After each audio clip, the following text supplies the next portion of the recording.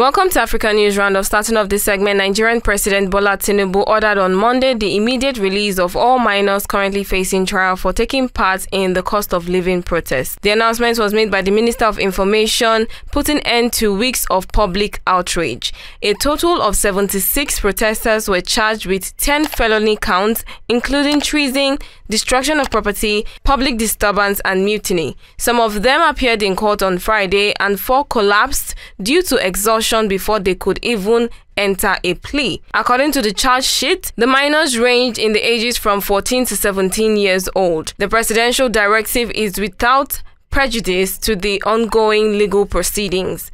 As directed by the president, an administrative committee will be set up to examine all issues surrounding their arrest, detention, and treatment. Investigations are also to be launched into law enforcement agencies involved in their arrest. Frustrations over the cost of living crisis has led to several mass protests in recent months. Should the minors be arrested in the first place? Because if proper provision of normal cost of living is provided by the government, then the minors will not be out on the streets. Nevertheless, their release should be promptly done. Still on African news, the group who reportedly backed by Rwanda seized the strategic town of Kamandi Gite, according to the media report.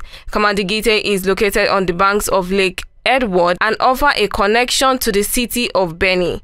After the town fell to the rebels, local media reported that the forced displacement was seen, citing sources on the ground. Self-defense fighters known as patriots, who are affiliated with the DRC's military, confronted the M23 rebels.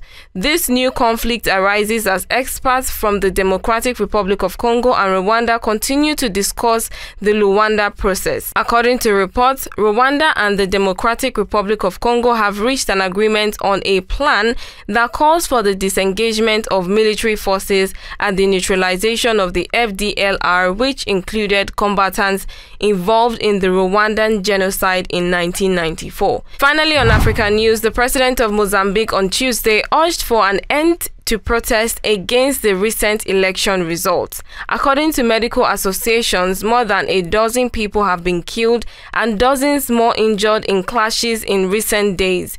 Crowd took to the streets of Maputo on Tuesday denouncing police violence.